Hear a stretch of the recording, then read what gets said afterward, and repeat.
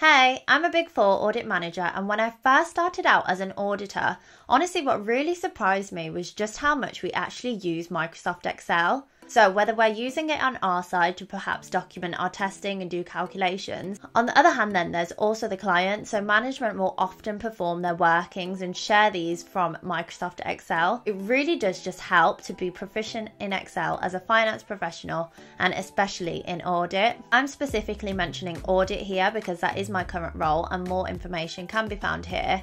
But this also does actually apply to other roles as well. So previously I was a business analyst at IBM and we also use Excel quite a bit actually. So if you are new to a grad scheme and you think that you might be using Excel, I think this video is a great place to start. It will just really help you stand out as a new joiner. So hopefully this video has something for everyone, or perhaps boost your confidence if you are already then an Excel whiz. So by no means at all am I saying I'm a professional. I'm definitely not. Just to add, I will kind of be assuming that you do have a basic understanding of Excel already, so you know how to filter and sort data using equals sum, freezing panes, just those kinds of things. So I will be skipping over those in this video.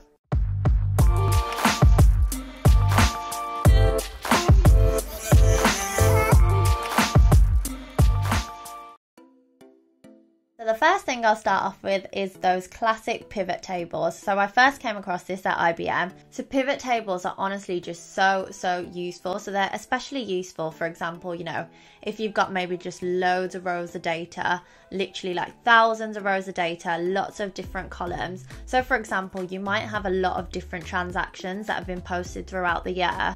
What a pivot table then actually allows you to do is to extract the exact data that you do want. So for example, literally within, you know, a few seconds, if you put that pivot table together, you'll be able to quickly find out, for example, how much has been posted to a certain code. So I'll put a link to a basic tutorial as well in the description below. But then here are some key tips that I'll definitely make with pivot tables, and I have had to learn the hard way with these. Firstly, just make sure there are no blank fields or columns when you're making the pivot table. So next, actually, if your data does change, it doesn't automatically update the pivot table. You do need to click the refresh button yourself. I would also just really recommend playing around with pivot tables. It will just help you get so much quicker. So something I've also found is when you're dragging and dropping certain fields into the little pivot sections, values sometimes automatically set to count. So for example, instead of telling you the total value, it's telling you the amount of values that have been input. So to correct this, all you need to do is simply click on the drop down option where it says count of and select the value field settings, and then press sum and press OK. It's also really difficult to sort data when it's in that pivot table, so sometimes as well it does just help to, you know, copy and paste it and then just play around with it after. And then finally, it's worth remembering that there is just always a grand total at the bottom, and it also does give you the total of any blanks as well.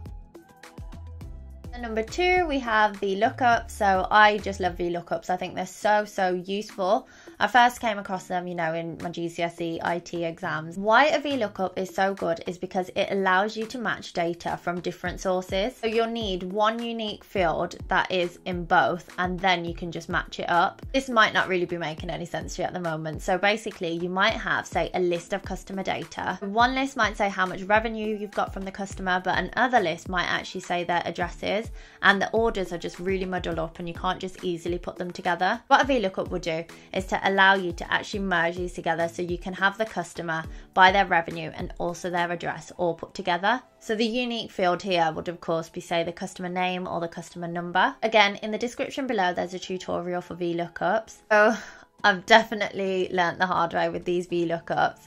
And the first thing that I just hate getting with a VLOOKUP is the hashtag NA. So it's just the worst thing that comes up, and you just really rack your brains like, why has this come up? What have I done wrong? So I've actually found that it's typically one of three things. First is just the most obvious, that there's, you know, an error in your formula. The next is actually valid, where it should be NA because there isn't any data that matches it. If you actually did a Control F and tried to find it yourself, if it did actually come back with no results, then you know that your VLOOKUP is actually potentially working. Then the third reason could actually be that the actual response that you should be picking up is hashtag NA, which I highly doubt. So a common reason I've actually found for the VLOOKUP not working is there might be a hidden space. So that could be before or after the lookup value. Another common reason that I found actually is that your data might be stored as, say, text instead of a number. and that could also have an impact. And then another common tip is if you are going to use the Excel feature where you can just drag it all down and copy across the formula into other cells as well, then make sure you are using the $sign, so that just keeps the table that you're initially looking up in your VLOOKUP to be the exact same table rather than that also dragging down as well. What actually happens then is just then the data at the top just might not be getting matched. So now let's talk about data formatting, because a lot of the time you will just get sent data or have data that's just quite messy and hard to work with. For example, and quick ways to kind of tidy this up. So firstly, you could remove duplicates. And for all of these, I will just put links in the description below so you can, kind of check them out in your own time. But yeah, you can delete the blank rows.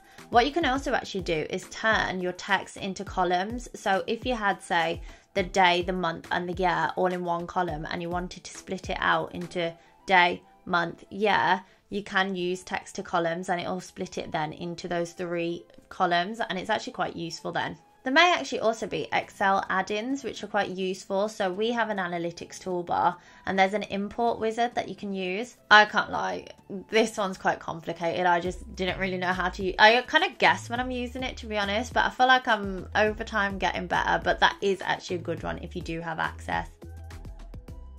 Number 4 then is a quick access toolbar. So this is just a really handy feature. I think they also have it on Word and PowerPoint and whatever else, but it's literally just quite self-explanatory because it is a quick access toolbar. So you'll be able to quickly just have these buttons already preset at the top of your Excel, so you can always just find them and click them if they're common ones you use. I find, for example, a good one's Format Painter. I'm using that quite a lot, or even just the filter button. It's just, just save that bit of time, which always helps. So yeah, link in the description below for more details on how to do that. Next, we'll move on to the absolute function. So if you don't know what absolute is, it's essentially where you've got, say, positive and negative numbers and you want to turn them all into positive numbers. So you might be thinking if you've got negative numbers, you can just times it all by -1, but it is actually just quite quick if you do equals abs and then, just put the cell in and you can just drag it down. It's quite quick. If you've got a lot of data and you might have numbers that net off within the data and you want to see which ones those are, firstly, turn them into all absolute figures and then just remove any duplicates. But if you really want to be sure, and what I usually always do if I'm going to do this, is I will do the absolute function and then I'll just sort the data from, say, largest to smallest, and then you'll be able to see in the row next to it which ones actually are the positives and negatives, and it'll just sort it out so it's all together. So this next bit, I'm literally just going to drop you all these useful functions. I did just come across this picture and I thought it's quite handy, so feel free to take a screenshot. So this next one's just really quick, really simple, but it's just adjusting the width or the height of rows and columns. So this might be a quite obvious one, but I still just want to say it anyway. So people might think that you have to do it one by one to adjust, but actually you can highlight several together or even the whole workbook. And then once you slide it, it should apply to all columns or, all rows. And if you actually double click on one, it'll make it that exact length that it needs to be for that column, and then it also could apply to others. Number 8 for my useful tips is drop down lists. So I use them sometimes, not always, but I think it's just a useful one to know. If you just want your data to be provided in certain ways and you want to keep the errors to a minimum because, people might just put in all sorts and you just want, yes or no, then a drop down list is what you need for sure. All you need to do is select data validation from the data tab and then create the list through cell references. So I've made it sound quite simple, but if you do need a little tutorial, that's also in the description below.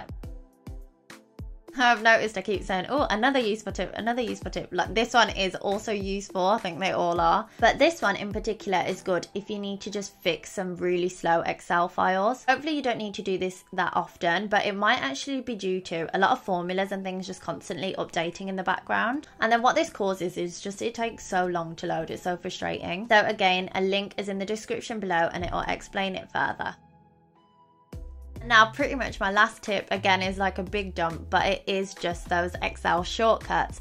So you know what I found? Some people literally are just like only using their keyboard. They're just like clicking, moving tab to tab. But it's quite mad. I'm really just not that advanced yet. To be honest, I don't think I'll ever be that advanced, but I do like, my Control C, Control V, my copy and paste, and just like little kind of simple ones.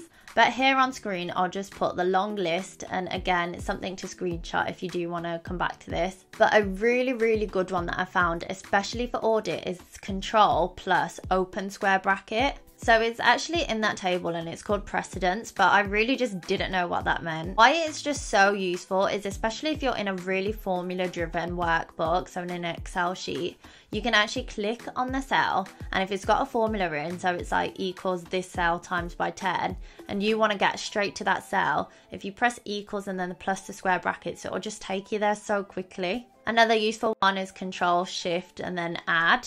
And then that can just add you rows and columns, but you do just need to kind of highlight it first and then press that shortcut. This next shortcut as well, I think it's just brilliant because, right, so I'll give you an example. So I had someone from the client team and they were showing me their workbook and they were just scrolling down for ages to get to the bottom. And I was like, oh, you know, you can just literally press Control and the down arrow and it just takes you straight down to the bottom like that. It's so quick. If you do have the blank data within that, in that row, it will take you to the blank and then you have to go again and whatever, but you get the drift. It does just take you down quickly. Same applies for, you know, the different arrows if you want to go left, right, up, whatever. It's just very quick. And if you use as well Control Shift and the arrows, it'll highlight it all as well. And then I also mentioned how people, you know, the whizzes, they're just using their keyboard to just flick between tabs. That is literally just Alt Tab, but I don't know, I just haven't mastered that. I've never really tried. But it definitely will just make you look like a proper Excel genius. So if you want to take that with you to your next job,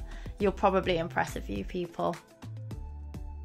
If you've watched this far, then I'll give you another beautiful tip which I just follow all the time, and it's just, if there's anything you're unsure how to do, just literally Google it. I do it all the time and it helps so much. So thank you so much for watching. If you did find this video helpful, then do give me a like. Any questions, any comments, drop them in the box below. I'd be happy to address those. And as always, I'll be back with more videos every single week, so make sure to subscribe and hopefully you'll see me again soon. Thanks.